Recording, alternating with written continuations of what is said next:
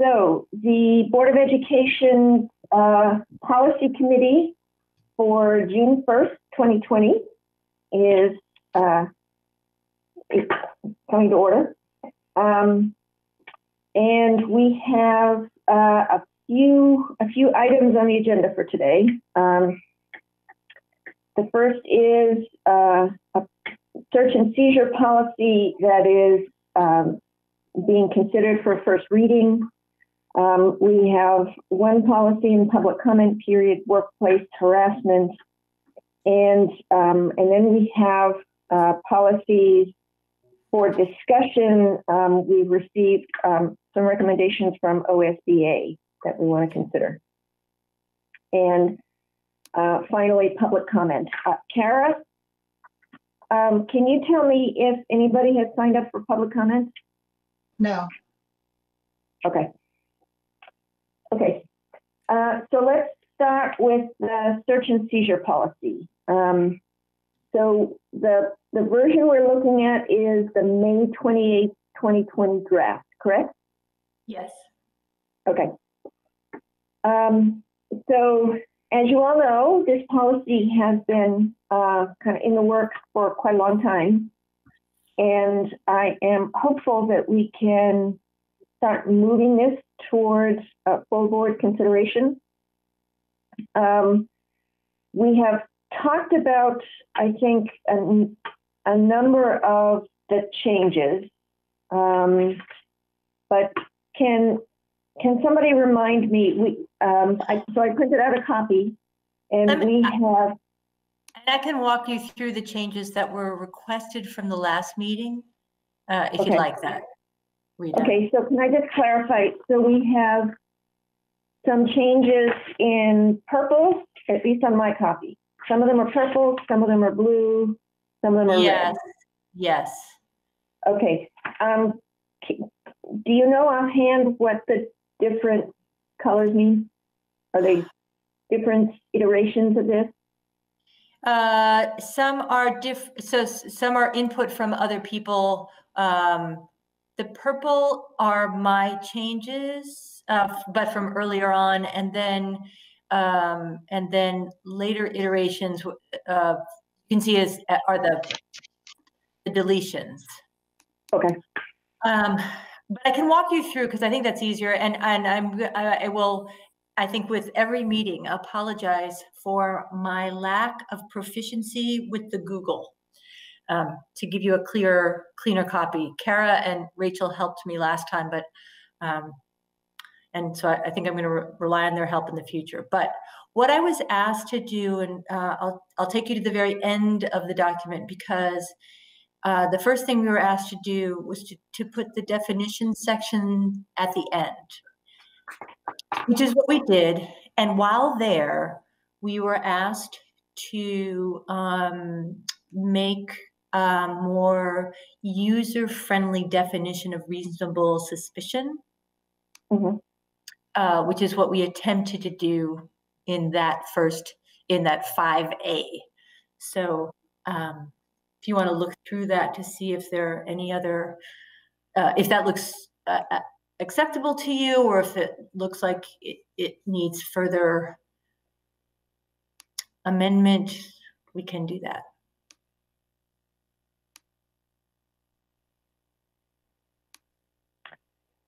Can I make a copy editing suggestion? Always, yes.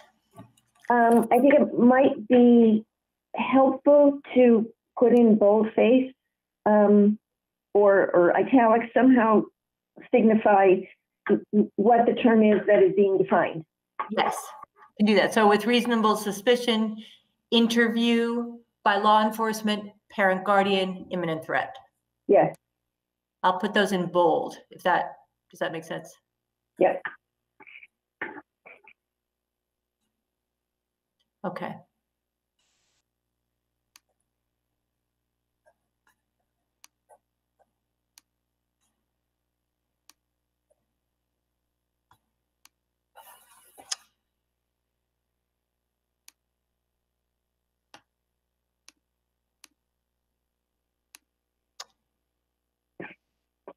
Okay. Does that, do you have any questions about the definition section or any other amendments? They sound good to me. Ailey, do you have any comments? I'm good. Okay, and then so the next one, it was I think what happened was in the many iterations it got lost. But under 4, parent guardian notice, I was asked, we had language that parents need to provide consent prior to an interview, but that got lost in the middle of the paragraph. So I was asked to put it up on top.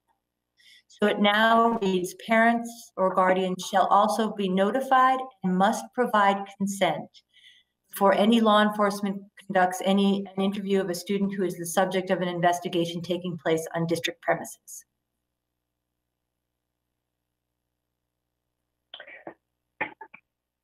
Okay. Is that another term of art, subject of an investigation? Yes. Should that be defined? We can do that. I can do that. This was to separate that because I do, this is, and again, this is where we started, was though there are greater criminal protections for those who are the subject of an investigation. Right. But I can define that.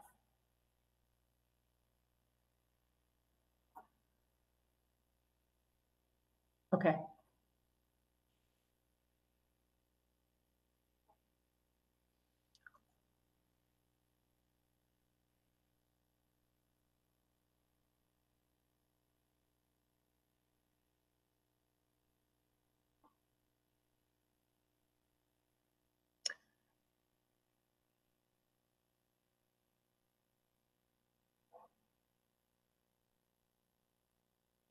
The last change, oh, I'm sorry. Oh, are there any further thoughts on paragraph 4?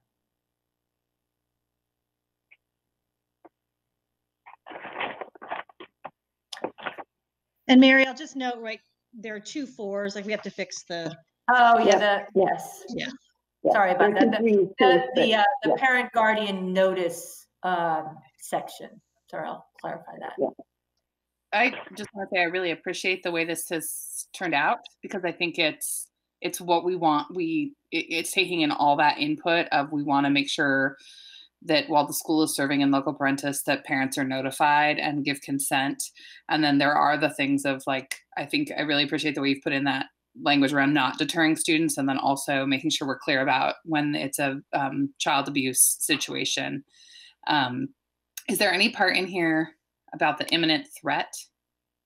Yes, it's the final sentence, or no, the second to last sentence. Though in situations where there's an imminent threat, I don't know why I didn't see that. There may not be an opportunity to notify. Yeah, got it. Perfect. Thank you. Okay.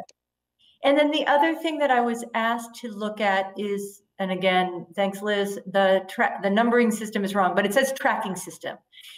And there was a request to clarify what exactly we were tracking, since we do track a lot of demographic information. What was, and Shanice can speak to this, what students in particular were interested in were the number of searches that didn't lead to anything, you know, because that's the indicator of bias. Who's being searched, you know, who is being searched in total? And then as opposed to just, you know, what are the incidences of discipline? And so we tried to capture that with the tracking system should include demographic information on the searches conducted by each school and other indicators which will help to identify, analyze, and monitor disparities. Well, will that also indicate what it is that was being searched for? Like the object of the search? So I saw that Russ had joined us in this meeting, and I'll let him talk about that because none of this has been developed. I think this is what is being this is what you are requesting and what from input from students and families. But I'll let Russ talk to that piece of what can be tracked. I'm putting him on the spot. Is he still there? Maybe he's not there. I thought I saw him. He was. Russ, are you still on the call? I don't. I don't see him. I don't see him. Okay. I think you don't have the subject matter experts on the call who can tell you how to build the system. What we can do is take the direction from the committee and then take it back. But we're poor substitutes on how it will work and what it will look like. So I think you guys set the policy, and then other people who are smarter than Mary and I am, we're going to have to go figure that out. Mary, just getting us off the hook because you don't do that.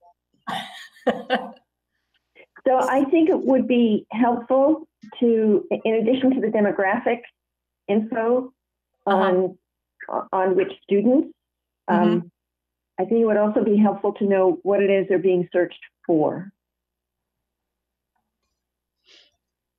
Okay.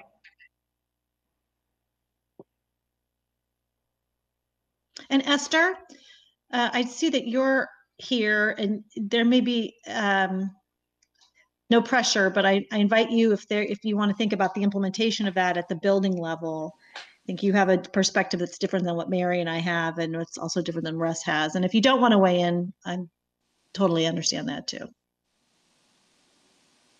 So what was your question regarding what you wanted me to weigh in on? Well, I think I had been, we're talking about the tracking system, and I had suggested that in addition to the demographic information on the students being tracked, that we might also want to track what it is the students were being searched for. And you're speaking to the academic experience, right? Well, this is on the search and seizure policy, and we're trying to figure out how we can build a tracking system, and that will allow kind of an annual report on what's happening in the schools in terms of search and seizure.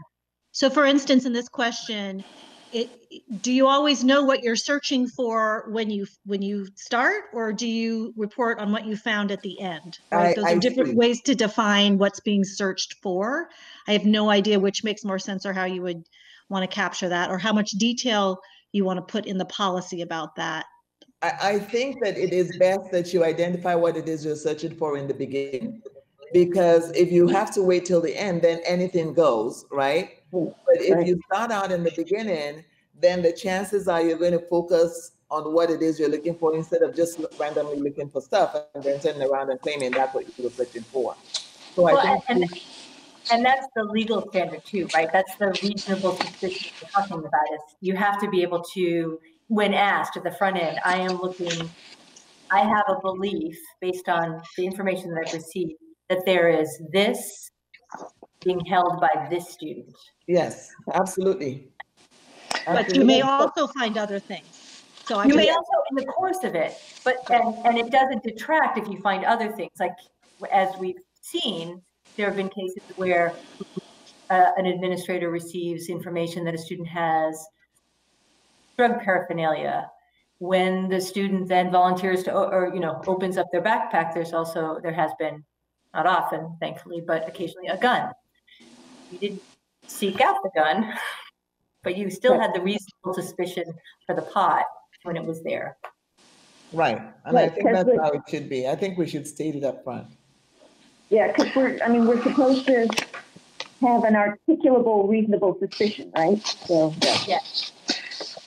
So So on that particular piece, and it doesn't have to be before, if I don't know if we're setting this out for a first reading or a second first reading, but I would like to have PAPSA weigh in on that, because I wonder if there's a point where they're like, this is a search, so this is going to be something that I record versus like I happened to look in the backpack and I saw that, and does that get recorded? I just think we should get some building level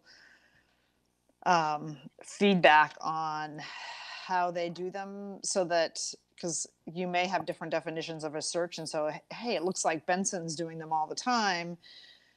And is that because actually kids have more things that they need to be searched for than, say, at Grant, where there's hardly any, because then none of them were reported, but it may just be there's like a different standard for what a search is and when it should be defined. So I guess at some point in time on the implementation, I would hope that principals or school administrators would weigh in directly. I really did think that you had to have reasonable evidence or reason to conduct a search anyway. You know, it can't just be random. Mm-hmm. And I think that's the building level response also, unless if it's different here. No. Okay. Right. Okay, but it does bring up a question. Do we need to define what constitutes a search?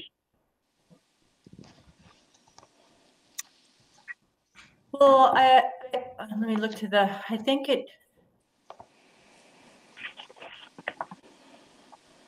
talk about it.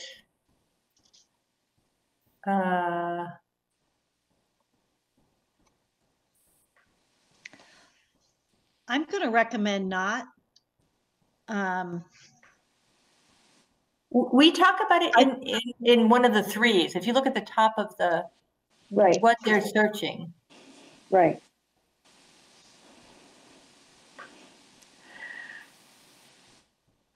Miss Liz, I'm curious as to why you'd recommend not. Not defining search? Yes. I'm shooting from the hip a little bit, so bear with me on it. But I think if you start defining search, then you're going to have yet another place. Reasonable suspicion is really important, right? Do I have an articulable basis to go take the act? If I start paring down search, then you have the potential for most likely misunderstanding or occasionally gamesmanship about, well, that wasn't a search, so I didn't have to have reasonable suspicion because that was slightly different than how search is defined. And I think search is fairly, there's a pretty good understanding of what a search is and isn't. I want to go into a locker, a backpack, your pocket, you know, I mean, what all the things that we've defined. Here's what I'm going to go see what you got in there. And I worry about all the different ways people fight about was it or wasn't it a search if you start defining it with too much particularity. And I welcome pushback on that, but that's my instinct. So I'm not a criminal lawyer by training, so which is where all of this stuff comes from in the case law. Okay, so having been a site level administrator, and this is drawing from my experience, there are certain pieces that need to be present when it is a search. So for example, you'd have an administrator there, maybe an AP, you'd have maybe the police officer or the school campus security officer, you know, and then you'd have the student, you know, so there is a process that defines it as a search, that makes it a search. So that's why I was wondering if those are the same parameters that we have, then maybe we don't need to define it. But if it isn't, then maybe we need to loosely define it to just say, if there are these certain characteristics, then you could consider that to be a search. I don't know. Yeah, no, it's the right question. I think we do have more of that process built into the administrative directive, Esther. So instead of defining what is or isn't the search, we've said if you're going to do a search using a pretty reasonable understanding of that, here are the pieces that have to go with it, including other witnesses and it's the process. So I think you're spot on. We just have that's not in the policy as much as it's in the AD about who has to be present. Perfect. Okay, then I'm good. Okay. Okay, I have another question about in this section under searches.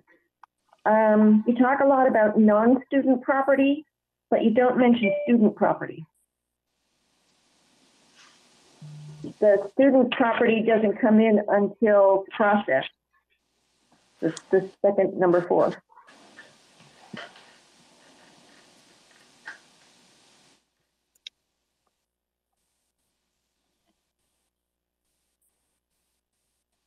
Unless I've missed it somewhere.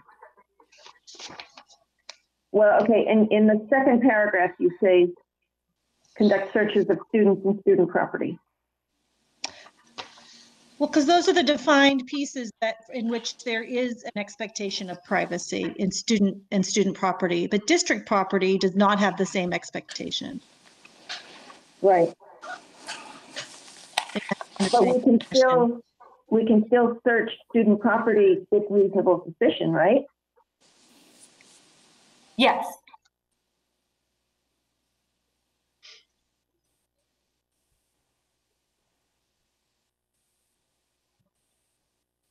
So I'm just puzzled why you don't have a sentence in there, or you don't specifically call out under searches that student property can be searched as well. Well, there's In conducting a search of student or student property, a school official SAP shall do the following.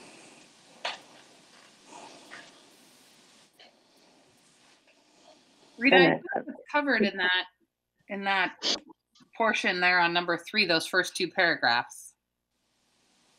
I mean, The second paragraph lays out that there's no expectation of privacy.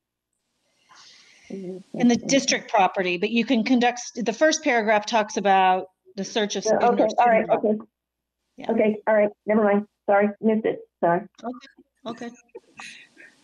We've been over it so many times, I know. it starts Yeah, I to know. tricks on you after a while.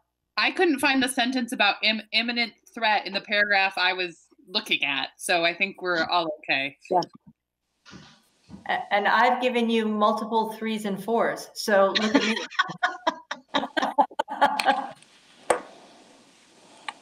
Okay. All right. So we've gone through a couple of things. Do we need to talk about the purple second paragraph under purpose? I think we've already seen this, haven't we? Yes. That was there. That's not new since the last meeting. Right. Okay. And I think the racial equity, social justice framework was also there the last time, right? It was, yes. Okay. That was the work done by Danny and Maxine a few months ago, based on the input from Shanice.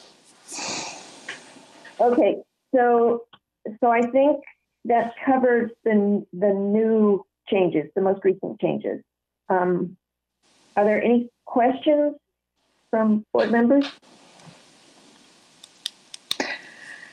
So if we're going to have the change in the reporting, the only thing, are we sending this out for first reading, or where are we in the process? It has not been first read yet, or if it Okay. has, it has to be re-first read. I can't remember honestly if we did it once and it came back, but the next step for the board is a first reading. Okay, so this is not a impediment to having a first reading. It's just on the reporting. I'd like to just have a couple principals eyeball it and tell us what we're missing, or whether we're creating some new reporting monster for them. Do you mean on the tracking system? Yes. Given we're supposed to be reducing initiatives, because I'm assuming that the principals are the only ones to do it. And I don't know, like, what that would look like if it's a 2-minute, you click a couple boxes and you're done, or it's like you got to fill out a form, and I don't know how often it happens. So I guess I just want to So again, it's not a deal breaker and we don't have to deal with it now. I just would like to make sure that we're not adding on something that is not, it's time intensive, that maybe is not getting us, a whole lot more information. Well, I don't think the tracking system has been designed yet, right? Isn't that right? Correct. Okay. I mean, there's tracking of discipline already occurring. So there are some and discipline by, demographically broken out, and I think also by school. Yes, by school, but not this specific search piece. Right. So pardon me, my hand is raised. I was just going to ask, what would be the purpose of the tracking? I think if we go to the purpose, then we know if we need to add it or if we can just, if we need to create a separate process for it. What would be the purpose? What would we be looking for if we're asking to track? Well, I think what we've heard from students is that a number of students have reported that they feel they have been targeted for searches without reasonable cause. I see. And some sentiment, certainly a perception that the searches are being disproportionately conducted on students of color. Okay. And there appears to be some lack of consistency and reliability in the way searches are being reported by schools. I see. Okay. Okay. Did I get that right, everybody? Okay. Yep. Thank you. Okay. So, if I've been keeping track of this, so we want to add one definition on subject of investigation. Yes. How do we define that? And then I think, and Julia wanted some principals to take a look at it.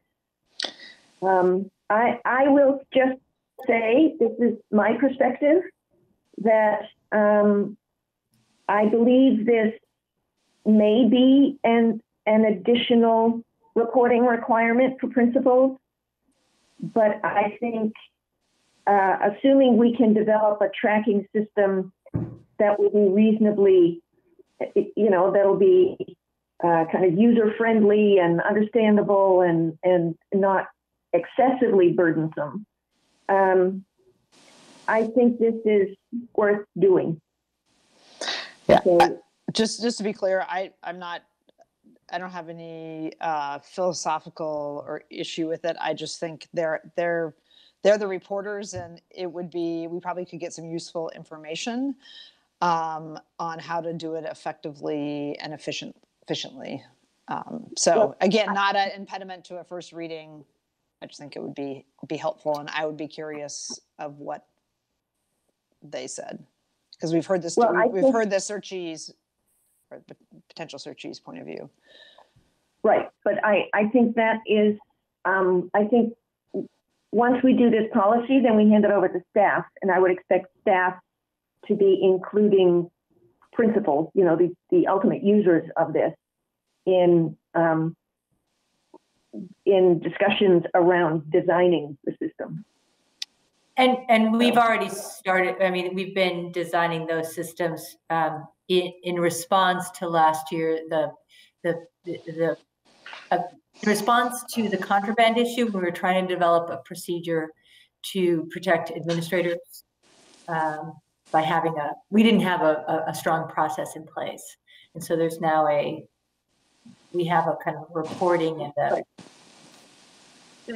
I mean, I'm also like, as we create this tracking system, I think it might be helpful to have something in there about an annual board review, or, I mean, it's great to have the tracking system and be looking, but it's like who's looking and then who's doing something about it.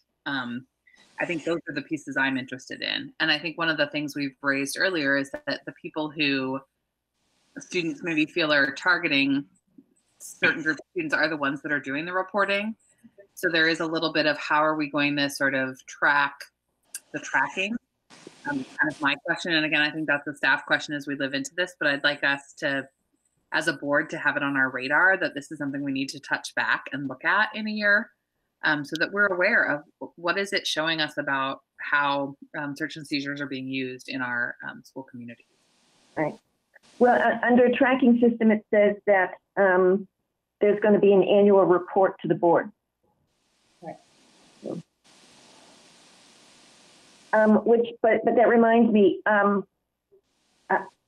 under tracking system, I think we want to add, in addition to demographic information, we also want to add the cause of the search. The item searched for was what we said. Is that cause or is that something different? No, I think the item being searched for, yeah. Yeah. So Okay. what is, yeah. They had a reasonable suspicion of something. What was the something? Okay, Right. we got that. I just want to make sure we're talking about the same thing. Yes. Okay, so I think that's all we've got for this version. So here's a question to my colleagues on the board. Do we think, are we willing to give this back to the staff, asking them to make these two changes? And do we need to take another crack at it at another meeting, or do we feel comfortable letting them make the changes, run it past us, but put it on the agenda for the next board meeting? I'm comfortable as long as we get the 3s and 4s sorted. Yes. I don't care about the 3s and 4s. So I'm comfortable with that. I guess the one thing that, and I raised it at the last board meeting, is before we, launch another policy out into first reading, I feel like we're sort of launching it into the atmosphere, and then 21 days later, it's like, we didn't hear from anybody, so we're going to move ahead. I think something like this, which is a substantive policy, is other than just we talked about the meeting, we posted it, and then, okay, we're good. I'd like a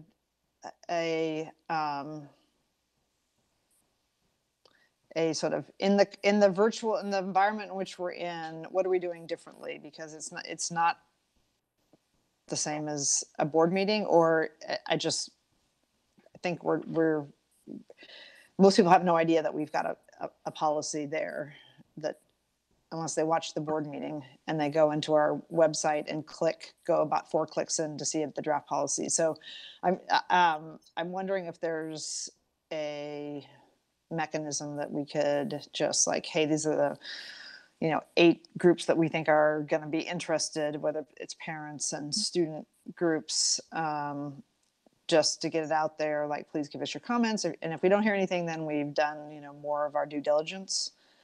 Okay, can I just add here? So I no longer remember when we started to look at this policy, but I believe it was about a year ago. And I think one of the reasons, a big reason why it's taken so long to develop this policy is precisely because there was a great deal of effort put into consulting with affected communities. Right, Shanice? Am I right? Thank you, Director Moore. I definitely would add, especially as we did the second round of engagement after Danny, with the support of Maxine and other students, kind of gave us some more clarity around how we can make another feedback loop, particularly with students. So I think around the second time COVID kind of was starting in the middle of that, but we ended up engaging more students the second time around after kind of processing than even in the beginning. So I think we're looking at about 600 folks, which isn't a lot, but ultimately more than I think I've historically seen throughout engaging in decision making in the district. So I think it's an incredible amount of students who are able to share feedback and work with our team. I think there could be, exactly to Director Rim-Edwards' point, having some targeted conversations, I think, makes a lot of sense. And that can be a nice layer to have in addition to just making it accessible in the ways that we already are. But I would offer that people who are reaching will give us feedback. And, you know, as I connect with community, I'm hearing that they're watching our live streams and engaging and hearing about what's happening with updates. And so I'm confident that, you know, if we add another layer like Director Rim-Edwards is suggesting of engagement, that it should be okay. It shouldn't have to be too much of an effort this last time around, since we did have this extensive amount of work that has led us to where we are. Okay, so so what would be your recommendation, to do that before we send it to the board for a first reading or after?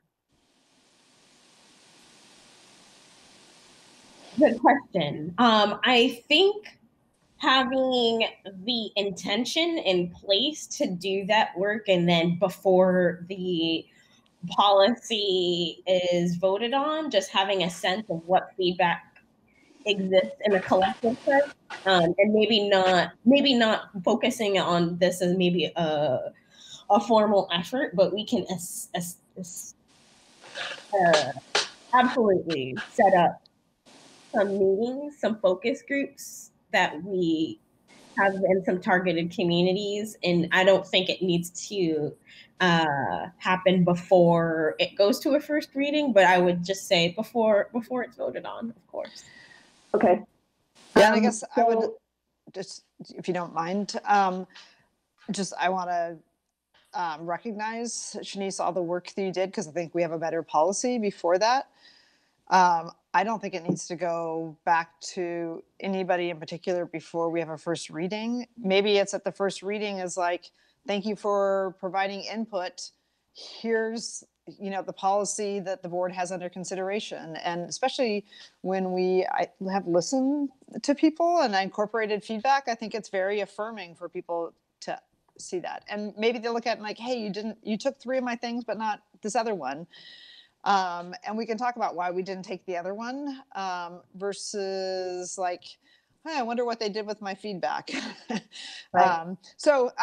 Again, it's not at all meant to be a barrier or to not recognize the feedback that I already went in. I've got to say, in the last 3 days, I've had more questions about law enforcement in the schools.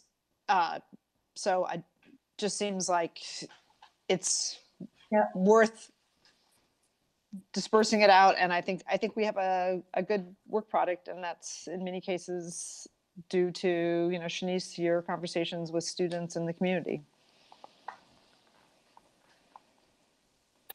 Okay, so I'm going to take that to mean that we think with the changes that have been suggested, we think this can be put on the agenda for the next board meeting for a first reading. And then the 21-day clock will start, and Denise, you can kind of re-engage with the critical people you think we need to check back with. I think my only request is I I think it would be good if we could get this policy on the book before the end of this school year. Because if we have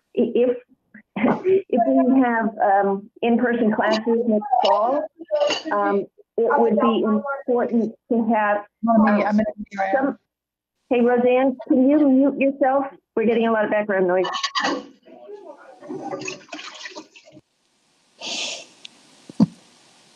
Kara took care of it. Okay, thanks. Well, someone's doing the dishes. That's good.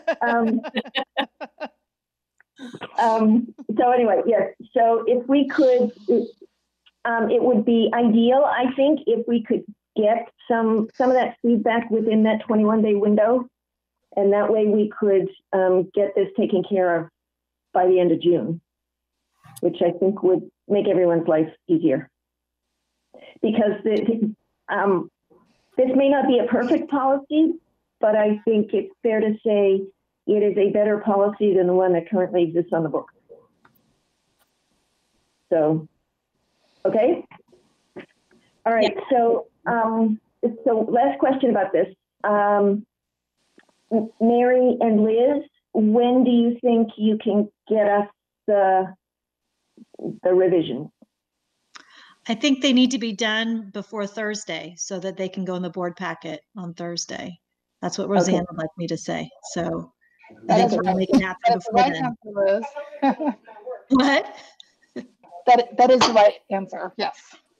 Okay. So my question is that doable? Yes. Okay. Okay. So when we get these changes, when we get the next version, I'm going to ask the two board members to take a look at it immediately, because if there are any issues, we can pull it from the agenda if necessary, but we would need to know almost immediately. Okay? Okay. All right. Cool. I'm feeling some progress. Good. Okay, next item. Policies and public comment period, workplace harassment. Have we gotten any comments? We have not. Okay. Do you know when does the 21-day clock end on that one? I believe it's a week from, I think it's a week from tomorrow. Is that right? Okay. And then we're scheduled to read it at the last board meeting of the year on the 26th. Okay. Didn't we read it on the 26th? I did not read it, board votes on it, 26th. Right. Well, okay. I think the last board meeting of the year is the answer. So, yeah. So I have a question. Did we, just given it deals with workplace harassment, and I know it just incorporates the changes from the law, but my guess is most employees weren't following what happened in the legislature with this particular law. So in addition to sending it out to all of our represented groups, how is it shared with just staff generally at PPS, like unrepresented staff? Before it's second read? Well, during the 21-day comment period, isn't that when, don't. I just wasn't sure if, Okay. and I think I didn't hear the first part, if you were talking about before it was passed or second read or after. So, but. Well, we had a first reading, right? Yes, I'm with you. I just, they're both questions might be relevant. So. Okay, so You'll get to the other one on your own. I don't need to lead you there. So how do they get it? There was no communication broadly to every employee about that policy change before it went to first reading. PPS employees have some level of understanding that the board meets and reviews these. I doubt many are checking that agenda. I would say, Julia, we don't currently have a practice of emailing every employee notice of policies that are about to take place. You know, they're about to be changed or being first read, and here's the comment period. The represented employees represent a significant percentage of the population, but that's to their unions, not to them directly. I also would say that when we have conforming statutory amendments that the greater utilities on the backside about, hey, you need to know this change happened.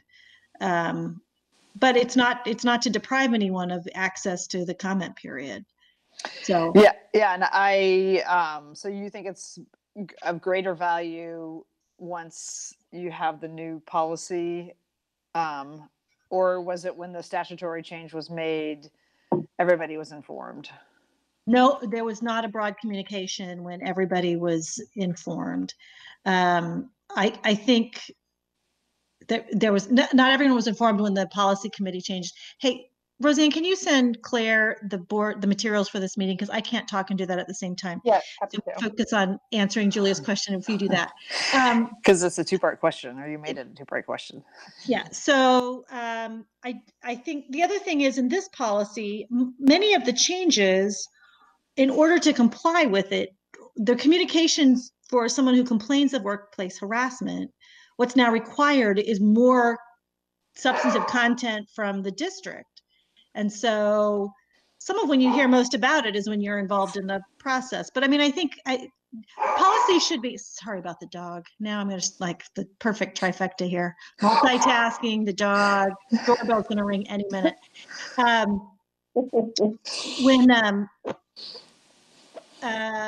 Lost my train of thought. I don't know. I think that's enough. When people, okay, you were in saying, mid-answer. Anyway, okay, so can I just ask a follow-up question? So have our labor partners been informed of this? We've notified. Paula, sorry, where's Rachel? Rachel can speak to her process and timing. Let me not answer for her. She could have all the glory. We did send it to PAT because part of this, the CBA is that they received notice of it beforehand, and so we have done that once it leaves the committee. Yeah, Rachel, and Mary, can you speak to your process as to the other partners? Well, Mary has been in contact with the engagement piece at the onset, and then the follow-up piece is that I believe Kara notifies the unions of these agendas for the policy committee. And then once policies or administrative directives are final and approved, I send out a notification to all of the union presidents. So that notification goes out after the policy has been approved or before? That is my piece of it, but Mary, having worked on this policy, the workplace harassment policy, has been in contact with those on the front end, I believe. And Kara sends agendas for the policy committee to all of the partners, right, for visibility as well. Right. Okay. So I'm sorry, I'm going to ask Liz to finish her thought, because I think that you were midway through saying that by the nature of it, it enhanced the guts of it enhances engagement and information when you're in the process. Are there portions of it, and again, so maybe for the non-represented employees, are there portions of it that would be important to know before you got into the process, or is it the process is still the same process, it's just once you're in it that's now different? Well, I think that the process is in the eyes and experience of the employee going through it. So I think it's always helpful to know what to expect. I mean, I think that the real answer about are you only a beneficiary of the changed information once you're in it? And I think we would say holistically about if there's a process available to you on the front end, you should know what it is and what you would experience. I mean, I think in a perfect world, Mary wants to say something, so. Well, I think that's part of the administrative directive. And if you recall at the last meeting, I was talking about, we've done some engagement with Sharon and Human Resources because these changes are going to be communicated via new procedure. You know, so this requires certain actions on our part, and how, but it's not going to come at the policy level, because I think that's less, well, it's important, but I think that the how you report, how you take it, like how you walk through the process and what you can expect will be available to you is I think will be communicated once we have the administrative directive and the sort of the changes to the HR process. That's also part of this statute. You know, so there are requirements of a tickle system, for example, 3 months. I wouldn't use that term, Mary. That's not the term we want to call it.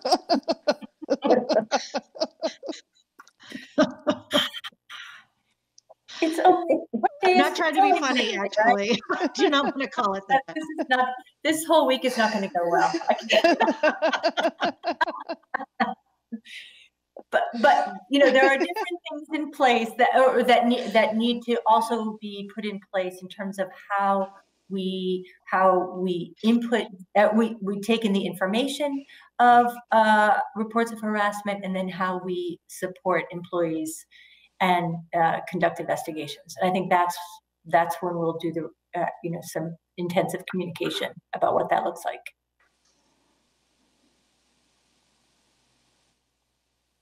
Was that a non-responsive answer? Everybody was silent, and I was like, what does that mean? No, thank you. Okay, so I guess we're just in sort of a waiting mode. And Roseanne, do you know when this is on the agenda for a second reading? Is this, yeah, it's on the agenda for June 26th. Okay. Or 23rd, whatever 23rd. the last meeting of the month. Yes, I'm stuck on the 26th, the 23rd. 23rd, okay. Okay, thank you. Okay, so the next item is the long-awaited recommendations from OSBA for making some efficiency changes to our policy portfolio.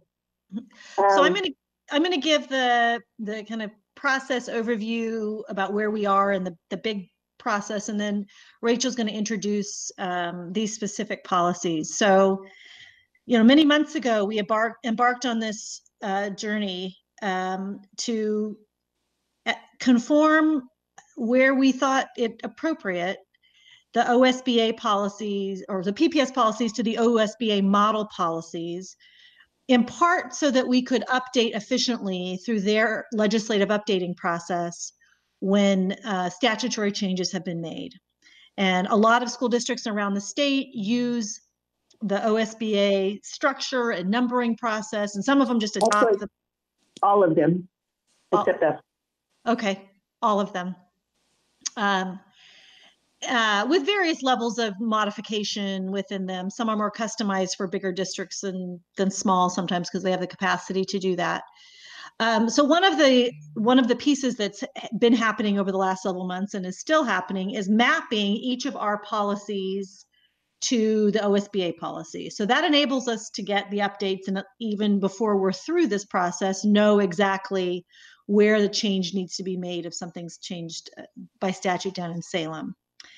So we have the recommended changes from OSBA. You've been given for this meeting, you know, the chunk of policies, and we've tried to make clear what OSBA recommended and what the staff recommended.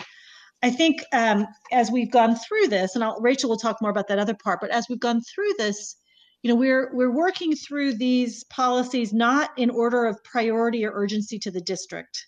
We're working through them as they come through the section that we decided to start with. So some of what that means, I think very appropriately, is they are not the highest priority use for, in this case, the finance team, given everything, in the middle of budget season. And so we are very differential. We have a long queue that we can push through the staff review process as there is capacity and appropriate prioritization of that work. There are other ways you could do it, but this is the start. And I guess the last thing I'll say before I hand it up to Rachel is one of the purposes of this is not just to have you see these policies, but I think in some ways more importantly, to have you see what the process looks like and how we're approaching it. And then we can continue to be nimble and flexible and walk through that in some, as you get to feel it and touch it and see it. So Rachel, why don't you talk about these specific pieces and then we can dive into that. Sure. So yeah, as Liz said, I think this is a good small section to walk you through and show you what they did and what it looks like, cross-mapping the policies.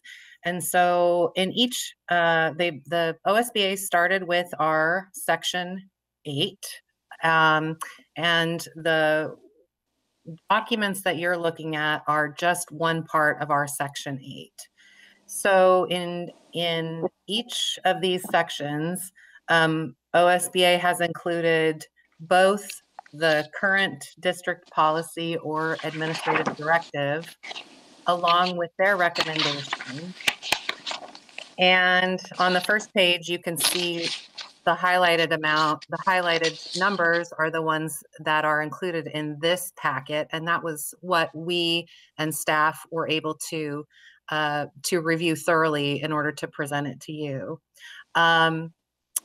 If you scroll down to the third page, or actually it's fourth page, at the top of each of these documents, we've included the OSBA recommendation. And then underneath that, we've included staff recommendation. And these are the subject matter experts that are reviewing these. We've also included the OSBA code and the PPS policy number. So as you walk through these, you can see what is recommended and why. And I will just say that the first policy, the contingencies and reserves policy, is not the one that we recently adopted at PPS because we had sent this to OSBA almost a year ago. So that's why it doesn't appear as the current policy. I think that's just a very broad highlight. If you want to take a look and ask questions, Claire and her staff work on this section, and we will have more sections to come. But we thought this would be a nice, easy transition for all of us in this new capacity that we're working with policies. So can I just clarify? So in the materials that we got, the policy that is here is not the current policy? Right. The reason for that is because we sent OSBA all of our documents before the current policy was adopted, and they had already begun working on that. Okay. I believe, though, that they would have still recommended that we delete that policy and adopt theirs, which based on the work that we did and Claire's work on this, that we would have the same recommendation. We would not recommend adopting OSBA's policy. We think ours is more appropriate for Portland Public Schools. And we would support the policy that is currently on the website that was adopted last June, a year ago. Okay. So I'm curious, do they tell us why they want us to change, besides like they think theirs is better? Or, I mean, does it come along with, here's why we recommend this as sort of the model policy? I often find OSBA's policies are kind of generic and don't say a lot. Yeah, I think they don't specify unless they think our policy is okay with their revisions, and they may suggest some of their own revisions. But generally speaking, OSBA's model is that it's legal and it's straightforward, and they don't like a lot of flourish.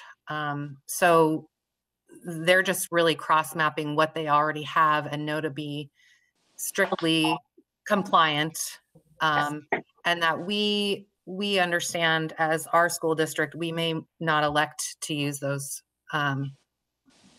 policies, or we may elect to use them with our own edits.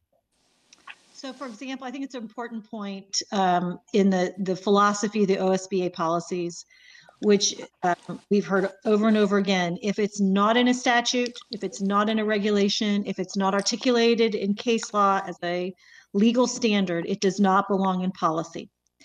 And that is not the approach this board has taken historically or in recent memory even. I think about the professional conduct policy as an example. That is not, as when we get to that section, that will not be something OSBA has any commensurate policy for, and therefore they do not recommend that it be kept. I don't think that standard has a principle that matters. I think policy helps people understand what the rules of the game are. It protects decision makers, it protects employees and students. And so there are times when you have policies at the policy level, but even when they're not grounded in positive statements in statute, regulation, or case law. Sorry, Rachel, for the editorializing. I'll hand it back to you. No, that's great. That's great. I hope, Julia, does that help? It does. So essentially, do you think there'd be any cases where they don't say recommend delete policy and replace with theirs? If theirs is like, we're trying to get everybody standardized? I think there may be those cases. We'll have to look at those as they come. I in this section, I believe there was one of our policies or ADs that they recommended that we keep with their revision. I'd have to look through here. But I think, though, more often than not, their philosophy is going to be, you should replace what you have with what we have. And they understand also that we can elect not to do that, or we can maybe take certain language and insert it or delete certain language in our current policies. It's really what the board wants to do on a case by case, based on staff expertise. And it's not just board policy, they're also looking at the ADs? Yes, they're looking at ADs also. So in this packet, for example, they have recommended that we delete a current AD, and we agree, or Claire agreed with that recommendation. So it's also cleaning up some things too that we don't need.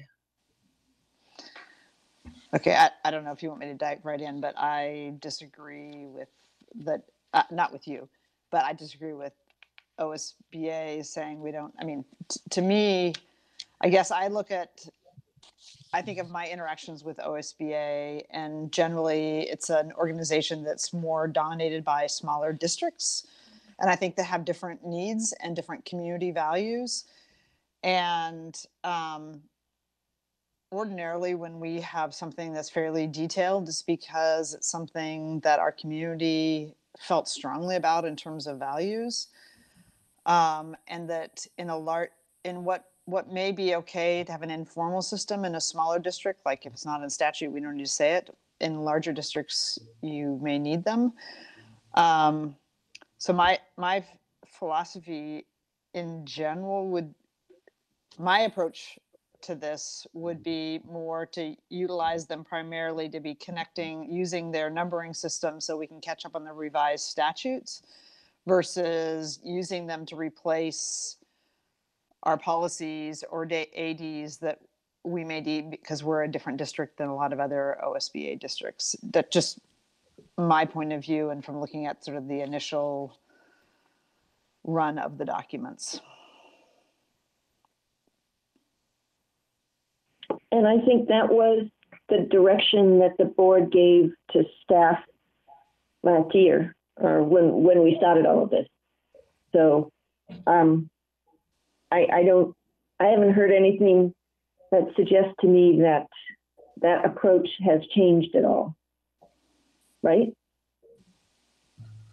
That we're sort of taking OSBA's input under advisement, but ultimately we're gonna do what we're gonna do. Yes. Correct? Okay. Okay, so this first policy on contingencies and reserves, and the existing policy, I believe, I just pulled it up. It's called reserve funds. So the staff recommendation is that we just keep the policy we currently have. Are there any objections to that?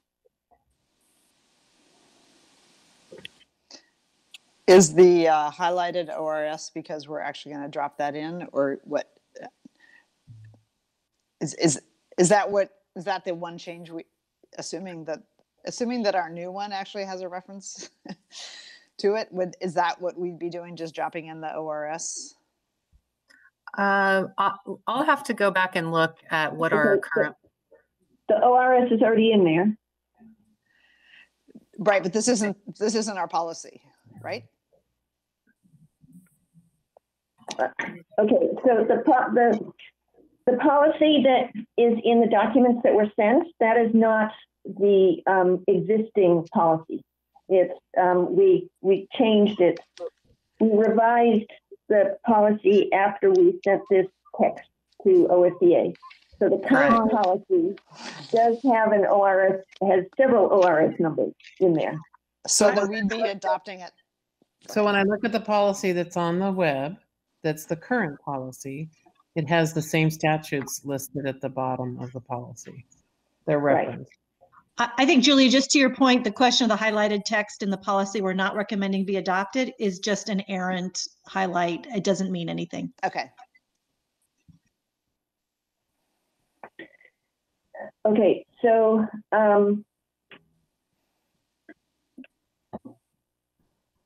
the staff recommendation is say thank you very much, but no thanks to the OSBA recommendation, right? That is correct. Okay. Are there any objections?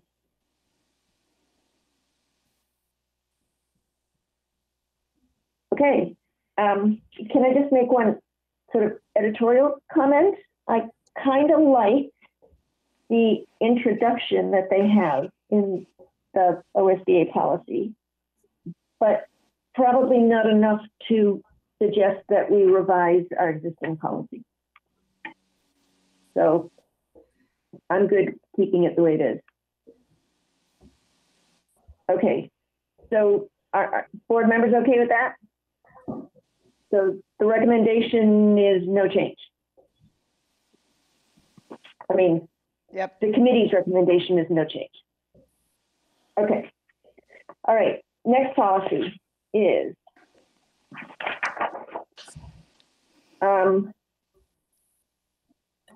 on a budget committee, and PPS staff's recommendation is to decline to adopt because this is responsive to a statute that applies to smaller districts, but not to PPS. So we have our own statute that says the board acts as the budget committee and that there isn't a separate budget committee. And you have, through policy, created the Community Budget Review Committee as well. But this language is what it's in. It's an ORS for smaller districts to operate that way, where there's a 14-member budget committee. 7 members are the board, 7 members are community members, and then they vote together to approve the budget.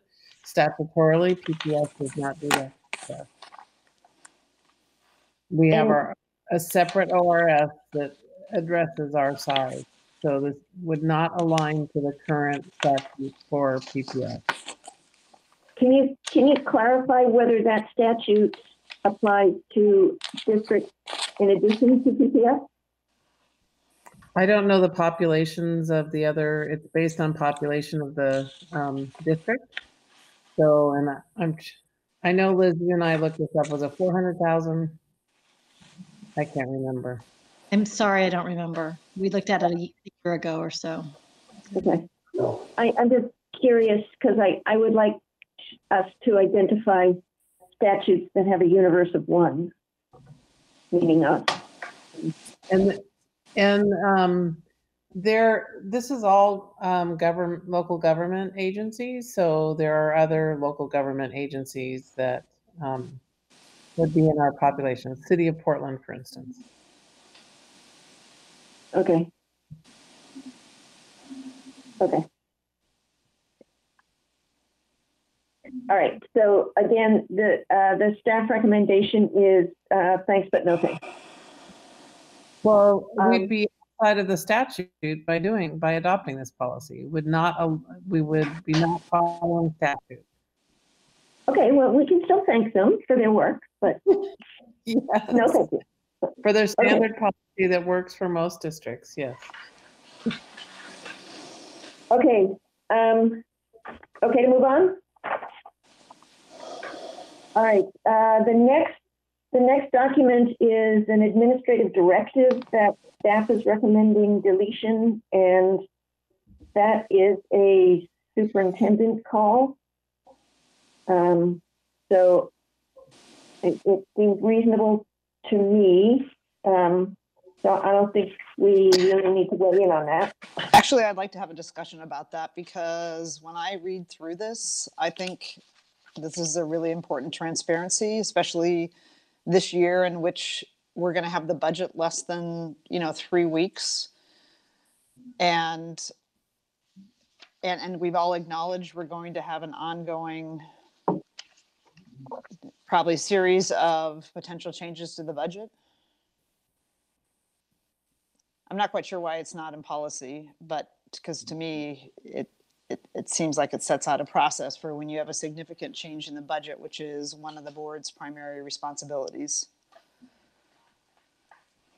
So I would say this is exactly the year that we shouldn't be deleting it, because we most likely should have a process by which we share transparently with the community what changes are being made. So isn't that already covered in policy, Claire? So what I would say is that when you look at statute about what the role of the board is and what the role of administration. So the role of the board is to adopt the budget at the appropriation level by fund. And this gets into program and service level, which is really the administrative role. And so it doesn't mean that we don't communicate and inform, but it's the work is done by the by statute. It's administrative work rather than the appropriation level work that boards are expected to do. I just disagree in the sense of the board's obligation. So having been through, again, this year is a great example. Like, we will not have the budget for, barely for 2 to 3 weeks. We all acknowledge that there's going to be a whole series of changes. And to me, this lays out a very transparent process about how reductions would be made and how communications happen. And so I think it would be a difficult year to be taking out a framework for how the board is going to be informed of pretty significant changes. And I don't think we ever look at like we're just approving like fund or line item X, but and that's not how the budget gets presented to us either. It gets presented to us many times as a program. Here's what we're like the programs that we're going to be funding and the staffing levels.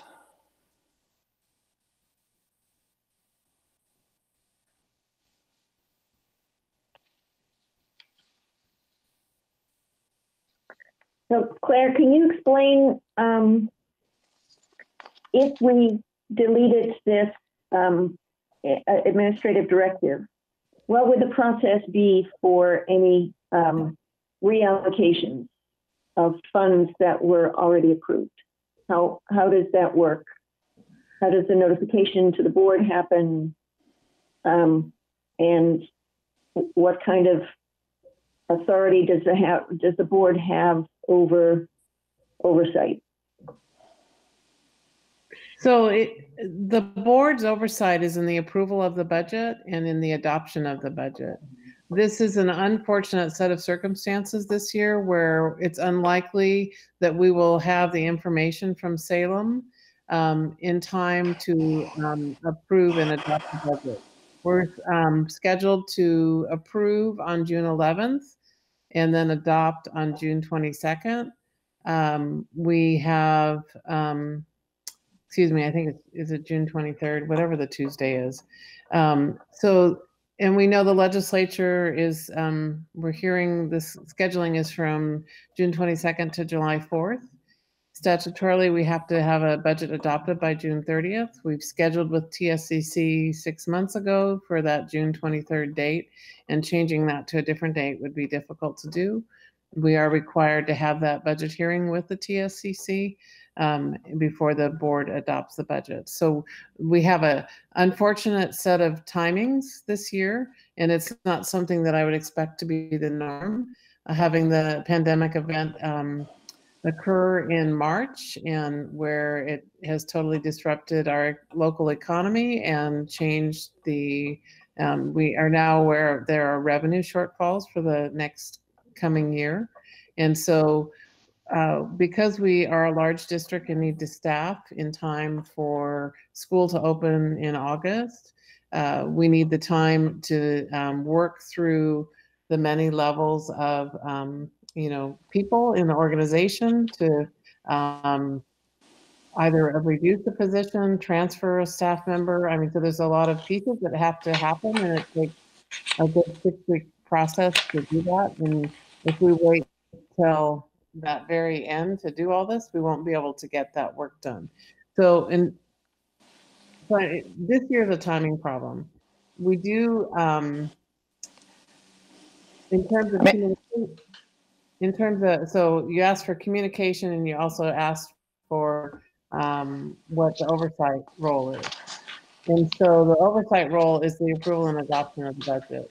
But it's also post, if there's any budget transfers that need to be made, where it's over the certain percentage, I think it's 15% or a certain dollar amount, then we come back to the board to reappropriate, to make appropriation transfers. So for instance, if right now we have predictions on how much SIA funding we'll have, but if the legislature moves some of that from SIA into general fund, then we would have to come back to board for the authority to reappropriate items, revenue in the general fund, and then lower the appropriation in the SIA funding.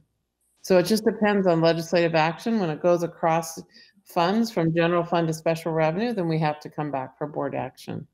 And it's again based on that appropriation level, that fund, and then the major function, which is like 1,000 for instruction, 2,000 for support services, things like that. Okay, and if you're not talking, can you please mute? There's a lot of background noise. So in the absence of this administrative directive, What is it that requires the kind of board action that you just talked about? So we believe that it's important to inform our board of what the changes are anticipated in the upcoming budget as you are about to approve and adopt the budget. So we're going to continue to give you up-to-date information as we go forward. And even after we've met that June 30th deadline of adopting a budget, we will continue to inform as we hear more from the legislature. So I guess I'd have two things. One, this is about post-budget adoption reallocations, just not before, but this is also the second year in a row. So as you recall, last year, because of all the change in the finance staff, we got the budget at the last minute. We had to ask TSPC for an extension, and we passed it right at the end. We've had 2 years in which we've gotten the information really at the very end, but this specific AD relates to reallocation after the budget's been adopted. And I guess I'm trying to see what in here is objectionable. Because to me, it lays out a framework that the community and staff and the board could understand if there's significant budget reductions, how they're going to be done and how they're communicated. Well, I think that it's important for administration to be able to modify processes as especially when we're responding to a recession or recovering from a recession, so that we always will inform the board, right? We will always bring, our financial reporting to you. And so I think it's important that we work with board leadership as we're planning for the year and have expectations on, like, right now we have quarterly financial reports coming to the board with projections through the end of the year. And those are things that haven't been in place in this district for quite some time. Even when this AD was in place, I can tell you that not every piece of it was followed.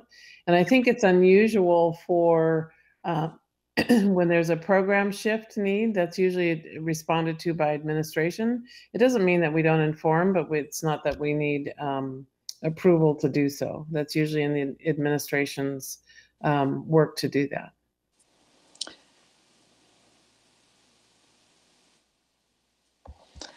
So in my 20 years with PPS, whenever we've been in a cut scenario, which is we have been often,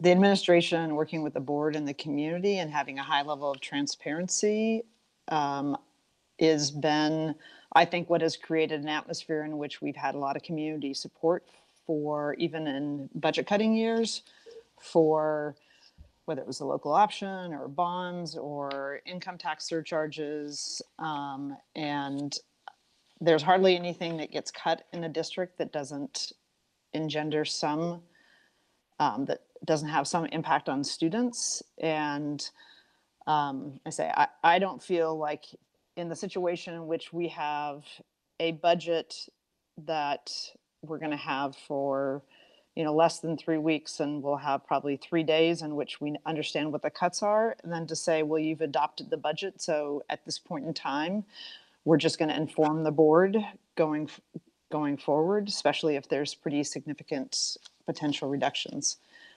I mean, obviously, the district can it's an AD, so you can delete it. I think it would be not a wise thing to do in this particular year. Is what you're concerned about, that if we don't have this AD, that we don't then have like a systemic way to ensure that the superintendent is reporting to the board the budget cuts? Is that correct? Yes, I am concerned about that. To sort of make sure that it's within the system that those cuts will be reported to the board.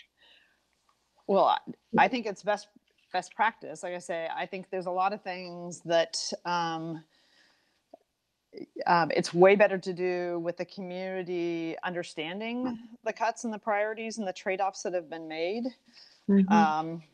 So are there other systemic ways that we have, like in policy or in ADs, that mandate that the superintendent engage with the board or the public around that? I'm sorry, I'm not sure if I understand your question. So what I'm hearing you say is the reason you don't want this AD deleted is because you want to ensure that there's a systemic way to make sure that the board is being informed of cuts. Right, because for example, we have a law that lays out how the board is to get the budget, and I feel like, you know, we may be following, you know, the letter of the law, but I barely feel informed, you know, of like we don't actually have the budget yet that we're being asked to approve, and we're not going to get it till or the community till 3 days before we're actually being asked to vote on it. And so then it's like, hey, you approved it, so now, you know, if we change things around, and like there's no particular process. I'm trying to ask Claire a question, which is, oh, I'm sorry, I thought you were asking me. Well, no, I asked you the first question, and then my second question. Sorry. So I just wanted to check like what your concern was.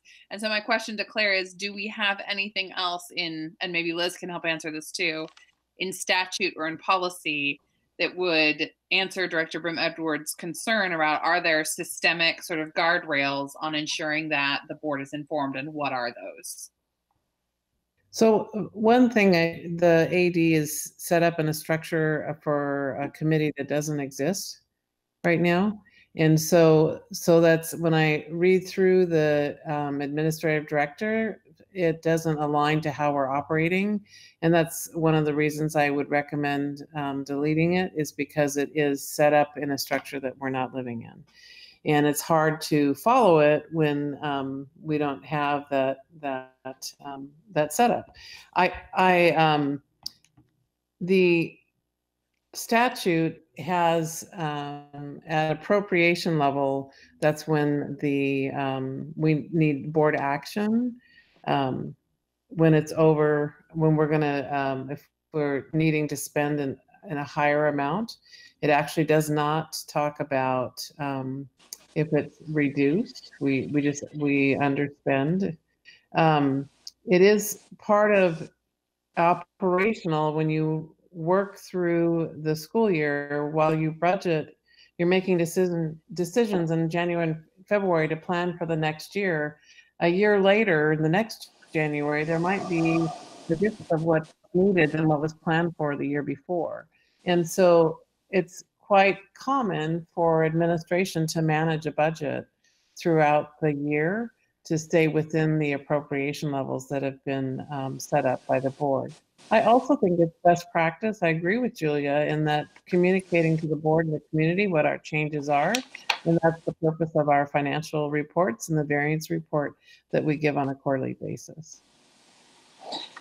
So what I heard you say, Claire, is that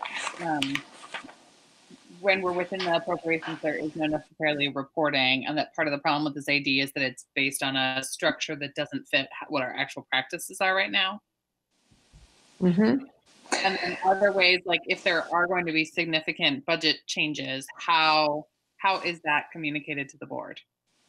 Like, I'm assuming if the board approves the budget, Guadalupe can't just decide to like move $1 million into hula hoop for PE at Creston. So okay, if you're not speaking, can you please mute yourself? There's a lot of background noise. Sorry.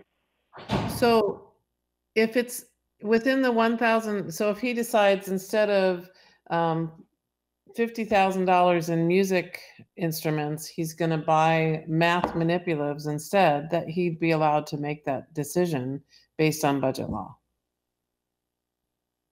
Because it's still within that 1,000 function level.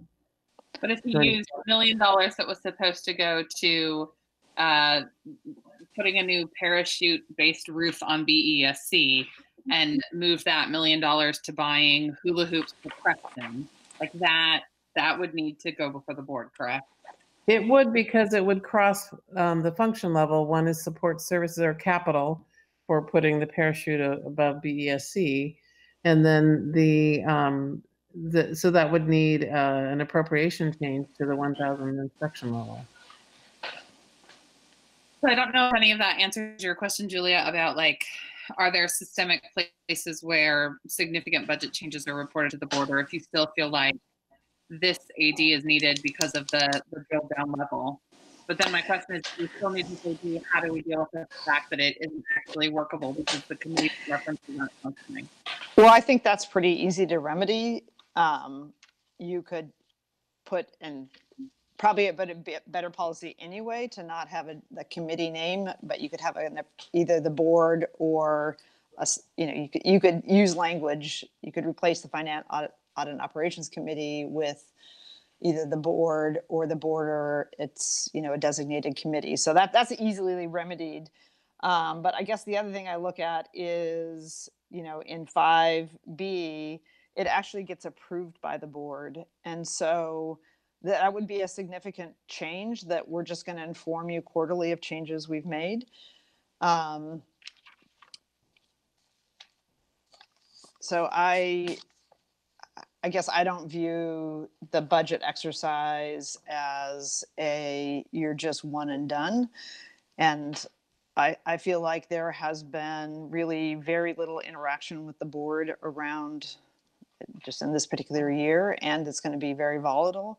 That I don't feel like, hey, when I vote yes on, both on approval and adoption, that like, okay, we can change programs if cuts need to be made, because I believe those are more than just an administrative action. Often they have programmatic or policy related implications. The contingency transfer would be an appropriation transfer, so that would require board approval in how we operate now. So that would so that's in statute, and that is something that we would already bring to you if we were doing a contingency transfer. We'd need your approval before we move the money to another part of the budget. So it looks like 3 or 4, 4C also has board approval. So this would be limiting board approval of major expenditure reductions.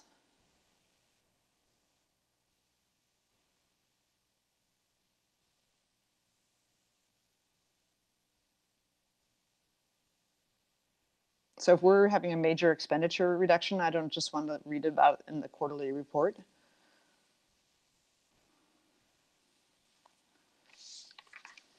Can I ask a different kind of question? So this is an administrative directive. Is there a policy to which it is related? Yeah, it's related to, I don't have the exact site here, but it sits underneath the process that's defined by policy that Claire's been talking about. We brought it here as part of the demonstration of what the OSBA process is. So that's the reason you're seeing this here in this first rollout, so that you have visibility to what this is looking like as staff is working through this first tranche of OSBA pieces. Okay, I get that, but what is the policy that governs this AD? I'll find it.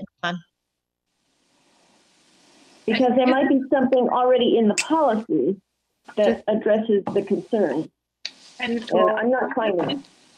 The AD is under the purview of the superintendent. So if the superintendent wants to delete an AD, can't he just do that? I think technically yes, but every AD is supposed to be related to a policy, and so I'm looking through the policies on here, and I'm not finding anything about adoption of the budget beyond a very thin definition of the role of the Board of Education. It's called Budget Amendments, DBI. And if you keep scrolling down, you'll see it in the packet.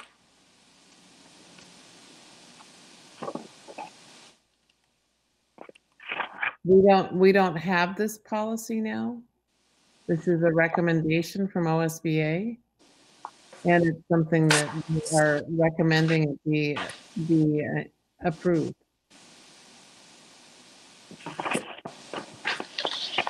The only staff edit was an option. Oh, I see. Okay, so the next document would be an addition that would talk about budget amendments.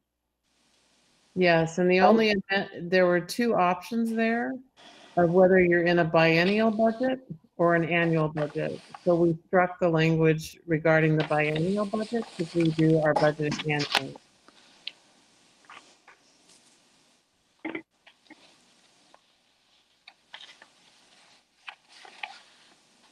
Okay, so Julia, have you looked at this? Yeah, I don't think this says very much.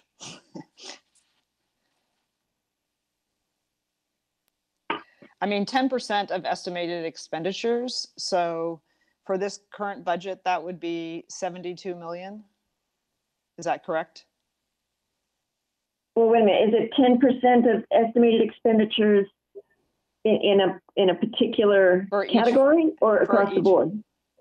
It's not by fund, it's by appropriation level. So it'd be 1,000 function for instruction, 2,000 Right. function for support services, our example. Okay.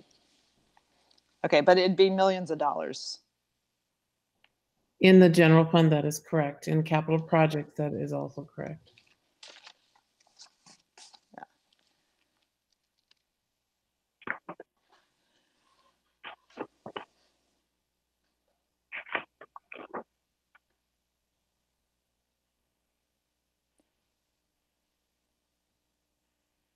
I'm not. Okay. Anyway, I'm not supportive of eliminating it, and it's obviously the superintendent's call of where they want to have it. I think it would be in a year in which we're going to see major reductions. A huge mistake to have major expenditures and reductions occur without board approval. Because frankly, they're not administrative. Having lived through millions of dollars in reductions, having the board tell the community we don't have anything to do with it because it's an administrative action when you're closing schools, closing programs, laying off staff, doing a whole host of things. It won't feel it won't feel like an administrative function. And again, I think our budget process this year is, it is what it is because of the year, but the reality is there's going to be no substantive board engagement with the budget in the brief period of time we have the final budget, which we don't yet have. Okay, can I make a suggestion here? How about we put aside the administrative directive and look at the two policies that are being recommended for adoption. One is on budget amendments and one is for budget transfer authority. Because it seems to me that these are directly related to the administrative directive we're talking about, right?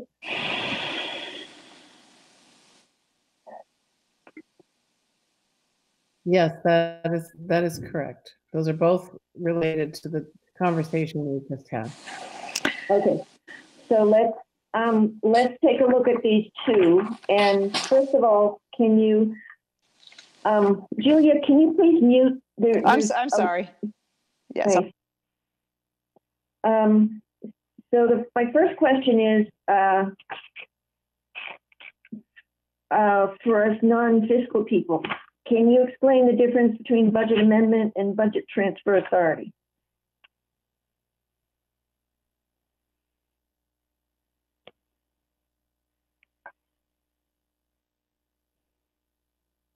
Claire, you're on mute. Have to do that every meeting, right? At least once. So A budget amendment is where you might be increasing the budget, where a transfer authority is where you're moving things from one function level to another, from instruction to support services, or from support services to instruction. So it doesn't mean the money is, there isn't more money, but we need to move it from one appropriation level to another. That would be the transfer authority. And we, statutorily, it's by the 1,000, 2,000 level instruction and support services rather than the 100 salaries, 200 benefits. We have, those are our account code structures that are designated to us by the Oregon Department of Ed. So the Department of Revenue from the state also is the one that distinguishes our appropriation levels, right? So between those two state agencies, they give us direction on what we need to do. So the authority is more about increasing the budget overall, where the transfer is moving money around within the budget you already have.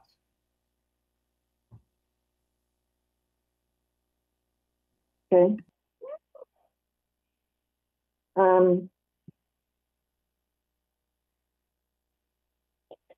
Okay, so in the budget amendment draft,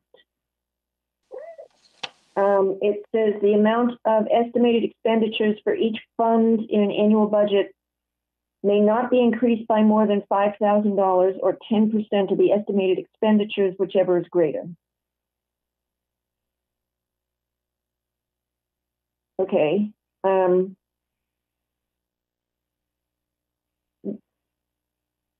There's no mention of a decrease. If there's a limit on the amount a fund can be increased, but no mention of a decrease. Usually when it's a decrease, we don't come back to the board. We manage the budget and spend less, and we respond. Usually when there's a decrease, there isn't, that could be, maybe we budgeted for a grant that we're not going to receive. So then that means we don't spend that, right? We didn't receive the grant. In general fund, it can mean, I remember in the 8-9 year that with each economic forecast, we had changes in the anticipated revenue. And as it continued to go down, we had to continue to make decisions on how to balance the budget so that we managed within our resource level. And those took negotiations with employee contracts, and we had to move quickly in order to meet the immediacy of the decline in resources. So typically you don't decrease, you don't come back to the board for a decrease in budget unless you're trying to transfer it from one place to another to spend it somewhere else. What if you're making a programmatic reduction?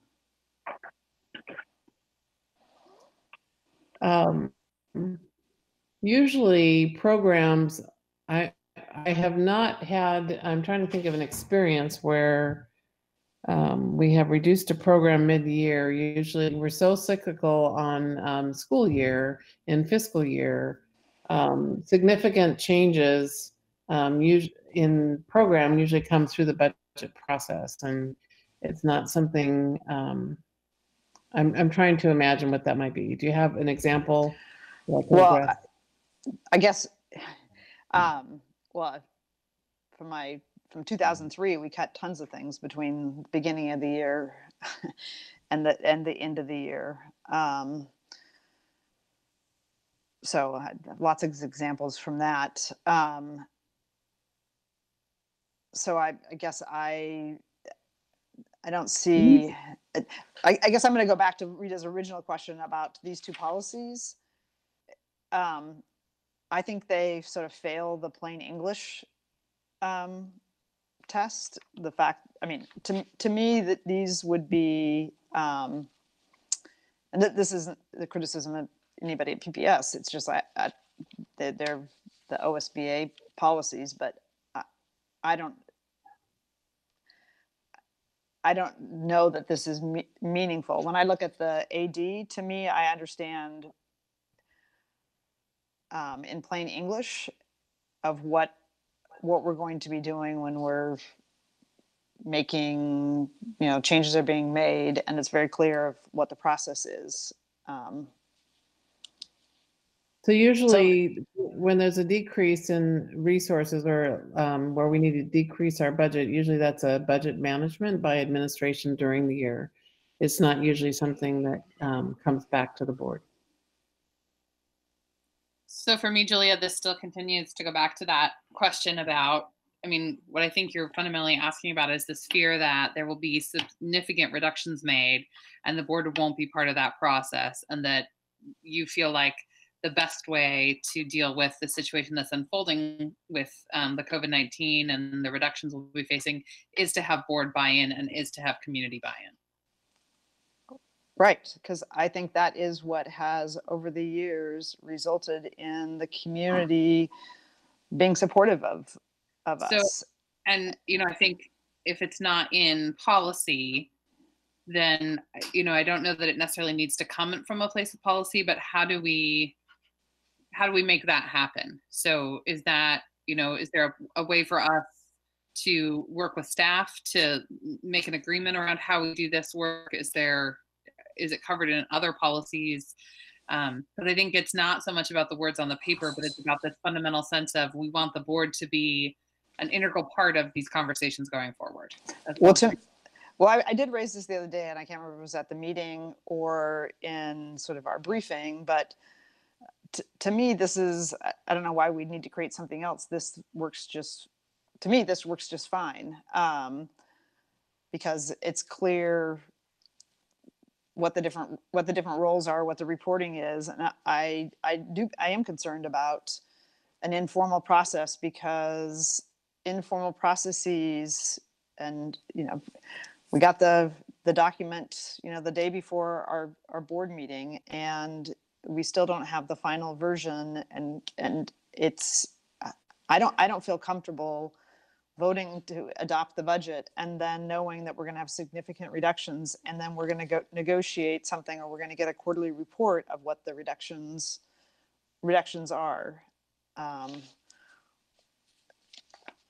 We have actually spoken about bringing back in detail back to the board about what after the legislature. So all along we've been reporting that we would come back to the board in detail about what changed after the legislature made whatever changes they made. So we anticipate not just giving a quarterly financial report, but we are expecting to come back to the board with a report on how we managed the reductions or any changes that were done legislatively. And quite frankly, some of the things they could do could require board action in terms of appropriation, either transfer or most likely transfers. Well, then what's if we're planning on doing that, why wouldn't we just use this process? I mean, the committee doesn't exist anymore. I think we could, that's an easily remedied addition, but I don't like, what would be wrong with using this process? I think I'd need further review of it to, because I went through it and I saw so many problems with it about how we currently operate. I just said, just get rid of it. It's not an AD that I've had in other places I've worked, but it doesn't mean that we can't have something here, but it just, it didn't align to how we operate now. Right.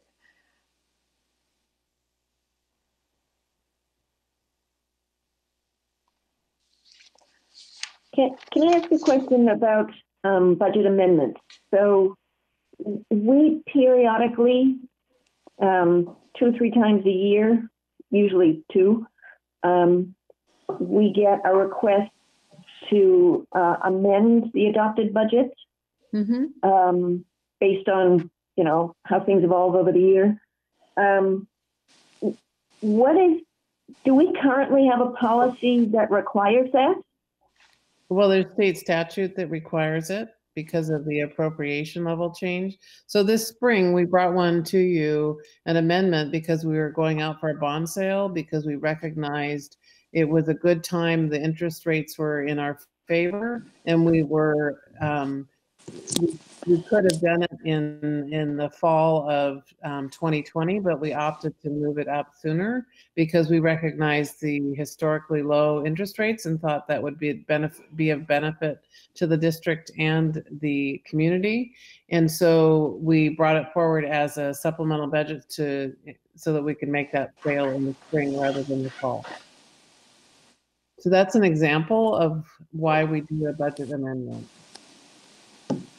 Okay, and that's authorized by statute or required by statute.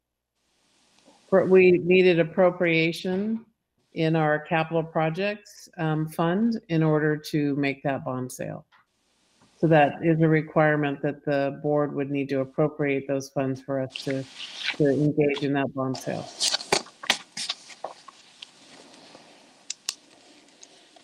Okay, so it's 4 minutes to 6. I don't think we're going to resolve anything today here. So I'm going to make a request. Maybe this will help. Would it be possible to get an actual like memo on what on the 2 policies and the AD? And it would be helpful to know what is it about the AD that is problematic, and what, and I guess why do we need these 2 policies? And I think I'm just going to speak for me. I'm a little confused about what our current budgetary authority is, or what our current mechanism for budgetary oversight and where we derive the authority for that. Because we approved the budget and by PTS policy. Does that make sense? Yeah, so it is, you're absolutely correct, Julia. It's the adoption of the budget, and then anytime that we need to change appropriations from what you adopted as a budget over when we need to increase at an appropriation level, we need to bring that to the board. Anytime we transfer, we never spend from contingency. We always have to move it to what we're spending it for. And anytime we're doing a contingency transfer, we would also need to bring that to the board. Rita, just a question. Just given where we are with the budget over the next month, does this seem like something that would be better for us to do during the summer versus having Claire put together, or whoever it is having to put together the policy about the budget? Well, that's a good question. I'm Claire. I'm guessing you guys have a few things going. Very much appreciated if we delayed until after the budget was adopted. Okay, so let me just ask one question. Is there anything in here that you feel we must do reasonably quickly? Everything we're doing is by statute already, and we follow statute, so. Okay. Okay, so I think we can, I mean, I'm okay with postponing it until after we get through June. And Claire is nodding. So, Ailey, any objection? And she's shaking her head no. Okay, so why don't we do that? So we'll just kind of put a hold on all of this. And then when you bring it back, I think it would be helpful to have some kind of staff memo that sort of lays out what this is all about, why you're making these recommendations, what we currently have and don't have. Anyway, give some kind of context to it so that we really have a better understanding of what we're talking about. Thank you. I think that's really sane, and on Claire's behalf, appreciate the offer to wait till after the budget's adopted. So that could be problematic. I don't know that we really aspire to sane. So. Oh, yes, you do. No, I want, I Okay. want you to aspire to sane. We all need to aspire to sane. Yeah, speak for The- yourself. The other thing I'd ask that we just think about from this OSBA process, having been through one small chunk that had a variety of things, amend this, delete this, add that. Here's an example of an AD.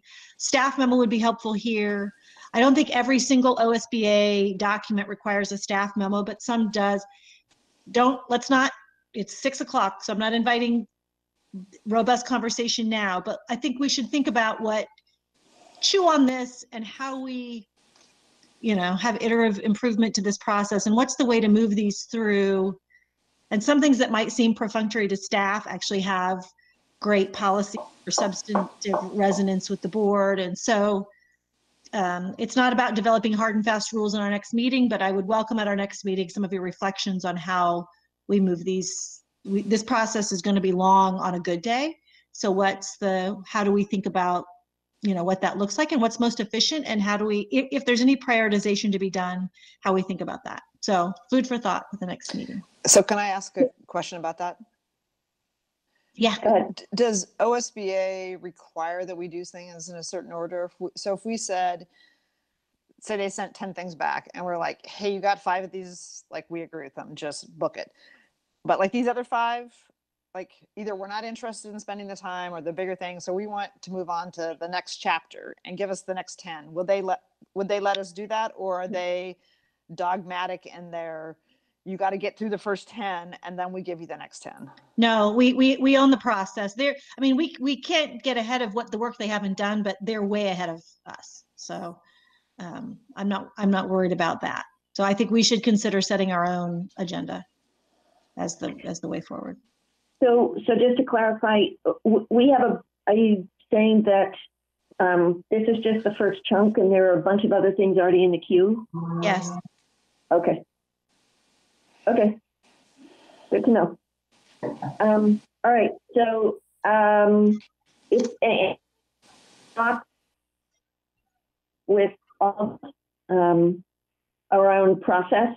And if Liz, if you could give us some clue about what policies are already in the hopper that we're going to need to look at. And well, this list, right? We've been working through what you got here. These are working their way through the finance team. Again, this is not the time of the year to have the finance team do this work. So, right. But they are. Mm-hmm. But this is where we've started in this section, or chapter 8, or section D of OSBA. And I'll add. Oh, this is Rachel. I'll add that that's the only section we currently have from OSBA. They're working on the remaining sections. Okay. I thought we had more than that, Rachel. That's my mistake. I really thought that we had several from the past, from other sections. Not all, but some. So sorry, Rita, I did not mean to mistake that. That's my misunderstanding. I know they're working on them now, but this is the only one that I have been made aware of, I believe. So I think maybe where I misunderstood. No, they map them all first, right? They align ours to their coded sections, and that work is the first step. And then, if I understand it, and Rachel, correct me if I'm wrong, then they go back and make the policy by policy recommendations. And so I know they have gotten through the bulk of that mapping, if not all of it, and then now they're doing that. So yeah, and we can tell them what order we want them to go in as they work through that as well. So the first 2.5 pages of this thing, these are the policies and ADs that they've already cranked out. Yes, at some point we're going to have to. Okay. And some of these, the reason we only gave you the highlighted section today is because we still need staff follow-up and questions on the remaining policies, and staff has not, of course, been able to meet that criteria right now. It's not a priority, so we'll continue to work through that. But we wanted to give you something to take a look at today, and I think maybe we'll consider putting on our next agenda reflections and feedback on what might work better. Okay. All right. Cool. Sounds good. More to come. It's very exciting. Okay. So we are now at 6:05. So apologies for going over. And unless anybody has anything else, I think we are.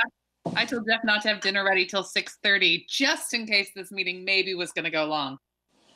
So you've got 25 more minutes by my clock, Rita. Yes, I'm seeing some head shakes from others. So I think we will, thank you for the offer, but I think we're going to respectfully decline. And so this meeting is adjourned. Thank you.